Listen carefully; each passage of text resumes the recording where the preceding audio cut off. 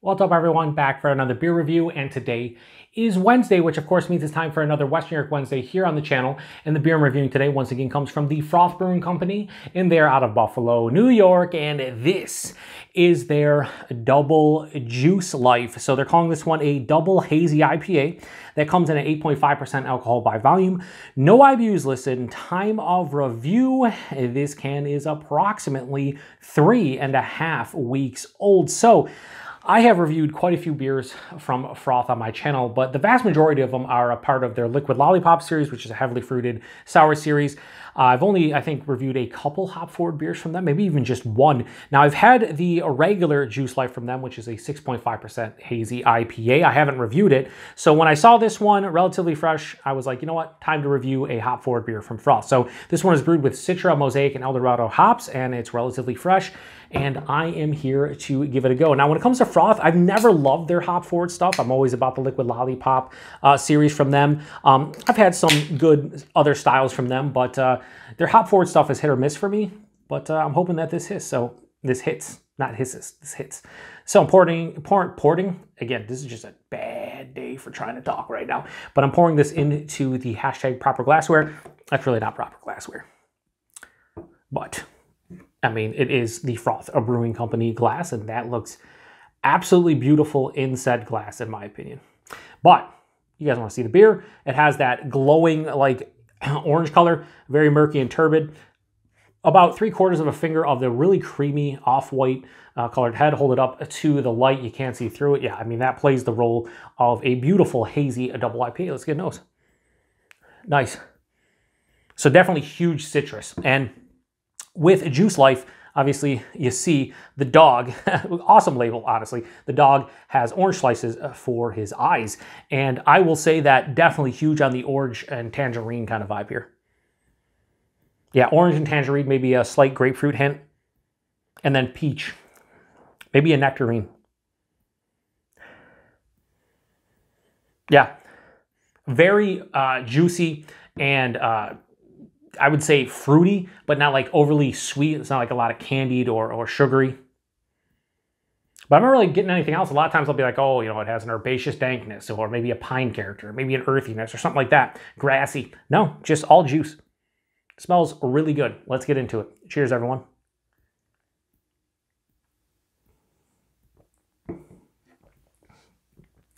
Wow, that's pretty good. That's actually real good. Wow, that might be the best hop-forward beer I've had from Froth. There is just a explosion on the palate of juicy orange and tangerine.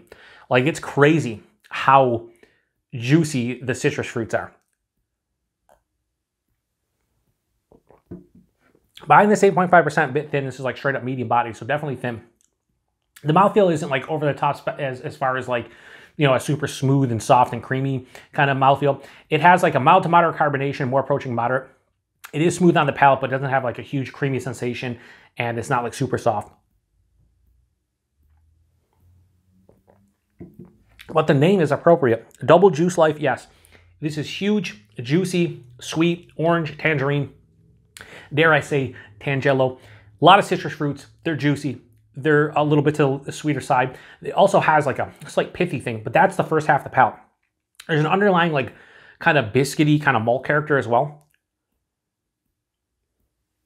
As it passes through, instead of me getting the grassy, dank, herbaceous, piney kind of character you can get from the hops on the finish, or at least I can, what happens is the citrus character kind of morphs into this pithy, zesty, drying kind of you know, citrus rind on the back of the palate.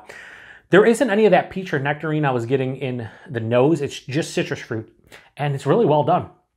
This is quite dry on the finish. What I love about it is not super sweet to begin with, so that dryness kind of balances out. Very mildly bitter, doesn't have a lot of bitterness. But for something that's simplistic, basically citrus fruits that are juicy and have a drying kind of finish on the back of the palate, like, it's not a complex, over-the-top beer, but it's done extremely well.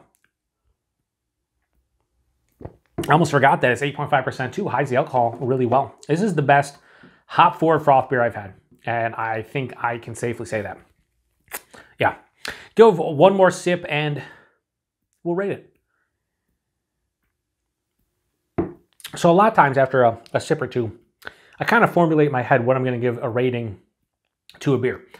And after the first couple sips, I was thinking like low 4.25, I was go 4.2. I'm bumping up slightly because I forgot it was 8.5%. It hides the alcohol extremely well. And while it's simplistic, it delivers something to the palate that's still good enough for me to go, man, I just want to keep on drinking this. Which, you know, a beer doesn't need to be complex to be good. You know, it just doesn't. And this is a perfect example. It's not overly complex, and it's a damn good beer. So I am going to give Froth's Double Juice Life no issues giving this a high 4.25 and go 4.3 out of 5. This is, to me, the best Froth hop forward beer I've had. And I haven't had a ton, but I've had like their Pillow Top. I've had the Juice Life. There was a couple others when they first started opening up I've had. And this, to me, is the best of the bunch. And I like the label. I like the can. I like that they're using the black colored can too for the hop forward beers. I don't know if they're doing that for others at this point, but pretty cool. Price point availability, this is even better. I picked this up at the Tops in Lewiston, New York, not far from Brewed and Bottled. I went to Brewed and Bottled. I stopped at the Tops to get some groceries. Check out the beer section. They have an awesome beer section there. This is $3.99 for the can, which so $4 for this can of an 8.5%, really good Hazy Double IPA. I think that would make 4-packs probably 16, but they're probably 16 to 18. I think that was a little cheap, and it was, you know, quite fresh. So I don't regret that at all. But yeah, I mean, that's a good price point. And availability is Froth. I do think Froth gets outside of New York State occasionally. I don't know if you're outside of New York State and you see Froth stuff, let me know. I'm sure they probably, have they been on to Vor before? I have no idea. I do know you, if you're in the West New York area or like the central New York area, you should be able to get their stuff. I don't know how far out of the area this makes it, but I know their liquid lollipop has shown up at like New Jersey and places like that. So you can probably get your hands on Froth if you're in like the mid-Atlantic area for sure. Anyway, if you've had this one before, post in the comment section. What's your favorite hop forward beer from Froth if you've had more than a couple? Like I said, this is definitely my new favorite from them, and I enjoy it quite a bit. So anyway, appreciate everybody stopping by for another beer review here in the Beer Patrol. Check back next Wednesday for another West New York Wednesday. I don't know what I'm going to review, but it's going to be from the West New York area, and hopefully it's just as delicious as this one. To the next one. Cheers.